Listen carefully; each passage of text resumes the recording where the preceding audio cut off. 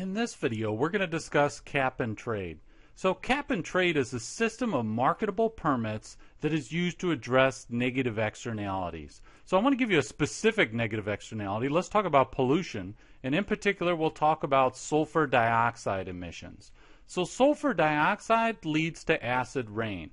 And acid rain can kill fish and insects and so forth. So let's say it's killing fish in a nearby stream, and that there are people who fish in that stream and catch that fish, and so now a cost has been imposed on them, right? So let's say that the factory that is producing electricity or whatever, they are creating this sulfur dioxide with their production. It's creating acid rain, it's killing the fish, and imposing costs on the people who do the fishing.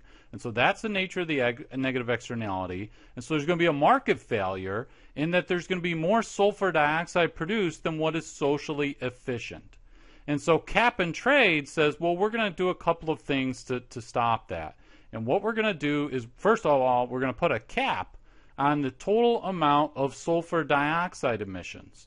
So you might say, okay, look, we're going to have a cap. We're going to have, I don't know how sulfur dioxide is measured, but let's say 1 million tons is the cap on sulfur dioxide. So firms cannot produce or generate more than 1 million tons of sulfur dioxide in any given year. So that's the cap in cap and trade. But the second part is you say, okay, look, now that we've done that, we're going to set up a market where firms can actually trade and buy and sell permits to emit sulfur dioxide. So here's how this would work. So let's say that we have an industry with 3 firms. We have firm A, we have firm B, and then we have firm C.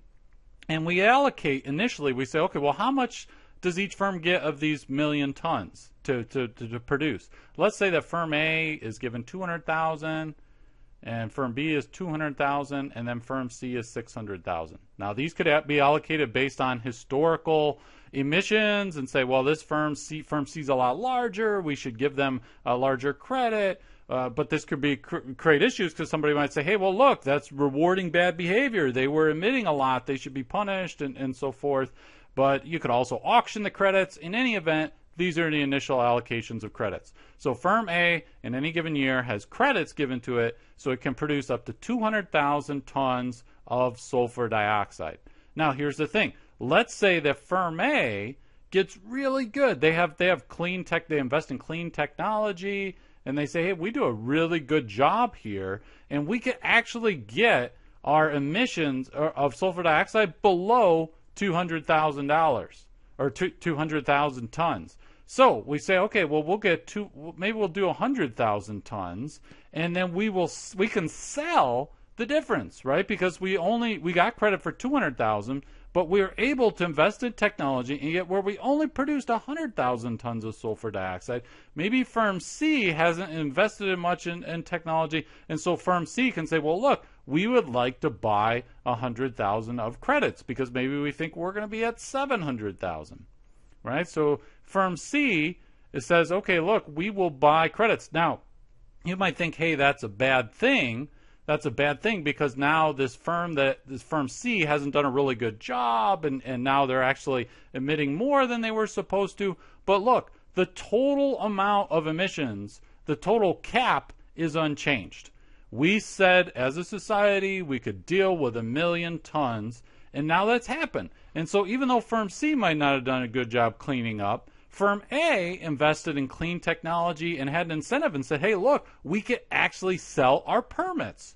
We can make money off of this, and so they can trade them and buy and sell them, and so there's an incentive for firms to do cleaner technology and so forth. And then we also, as a society, get the peace of mind of knowing that, look, 1 million tons is the amount of sulfur dioxide that can be produced, and that's it.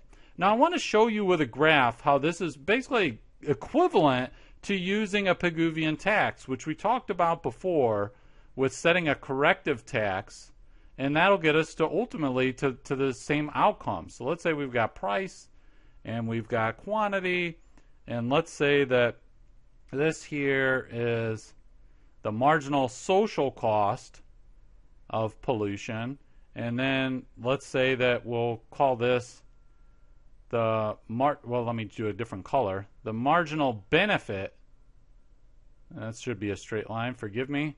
this is a marginal benefit of pollution. I know it's hard to think of a marginal benefit of pollution, so you can also think of it as the marginal cost of cleanup or marginal cost of abatement, which is like cleaning up pollution. But right now we'll just say, okay, right here where our marginal social cost equals the marginal benefit, that should be our optimal, that's our socially efficient quantity, right? This is our socially efficient quantity of sulfur dioxide. Okay, that's the socially efficient amount, and we said 1 million tons, right? We said 1 million tons. Now, what we do is we say, hey, look, we also can look at the marginal private cost to the firm, right, that's creating the sulfur dioxide. So their marginal private cost is lower than the marginal social cost because the firm doesn't internalize the cost to the people doing the fishing, who have fewer fish to catch, and so forth. So the equilibrium, absent cap and trade, absent Pigouvian tax, and so forth, is going to be, we'll call this Q prime, and then this one will be Q star. So Q prime, let's say that it's 1,500,000 tons of sulfur dioxide. So this is inefficient, right? Because we're overproducing sulfur dioxide more than is socially optimal because the factory did not have any incentive to take in the external cost to the people doing the fishing and so forth, right? So we said when we talked about a Pigouvian tax, we could actually set an amount here as the tax, right? See this difference? So basically the external cost, the marginal external cost of the externality, the cost of the fishermen, and so forth, that could be set equal to a tax, right? So that could be set equal to a tax, and that would bring about the socially efficient quantity. So we call that tax would be a price mechanism. This is a way we change the price, we force the factory to face the full social cost of its actions, and then because we change the price to the firm, it naturally adjusts to the socially efficient quantity. However, with cap and trade, we're doing the reverse. We're setting the quantity.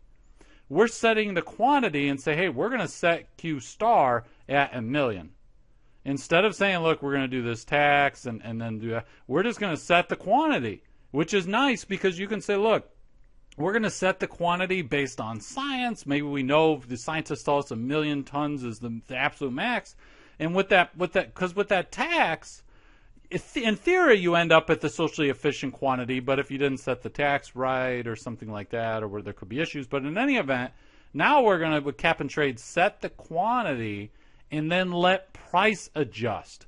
So in each case, so tax is a price mechanism, and then cap and trade is a quantity mechanism. So cap and trade, we're setting the quantity and then allowing price to adjust, right, through the sale of the marketable permits and so forth.